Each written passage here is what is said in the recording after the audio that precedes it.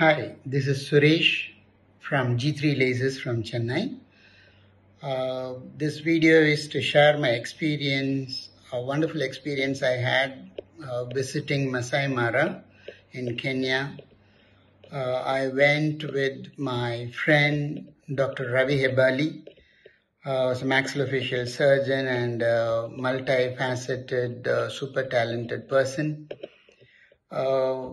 It was absolutely lifetime experience that I have never imagined that I would ever get in my life. Going from Nairobi to Masai Mara by road on his luxurious Land Cruiser. He owns 4 such big cars, vans over there, completely made up with aircon and fridge and all facilities. And we stayed in a beautiful place called Rock Lodge that was amidst the forest, no fence.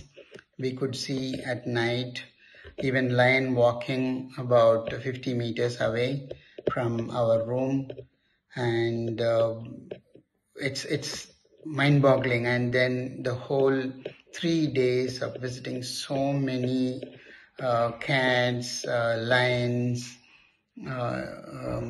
cheetah, leopard, and rhino, hippo, so many animals, elephants, giraffe, and a lot of birds. The interesting part is Ravi and his friend Patrick, on seeing an animal or a bird, they can tell a whole encyclopedia of those birds and animals, and the animal behavior, what is the sign it gives by its ear position or tail position, and whether it is going to run or hit or whatever. It's not just visiting, it's like a complete training on wildlife animals. And the hospitality is amazing. The place is so awesome. It's a super 5-star place, great food. I'm a vegetarian and I could really feel comfortable.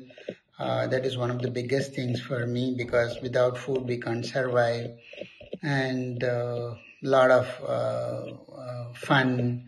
And of course, Ravi is a malt connoisseur, and we enjoyed very wonderful malts over there.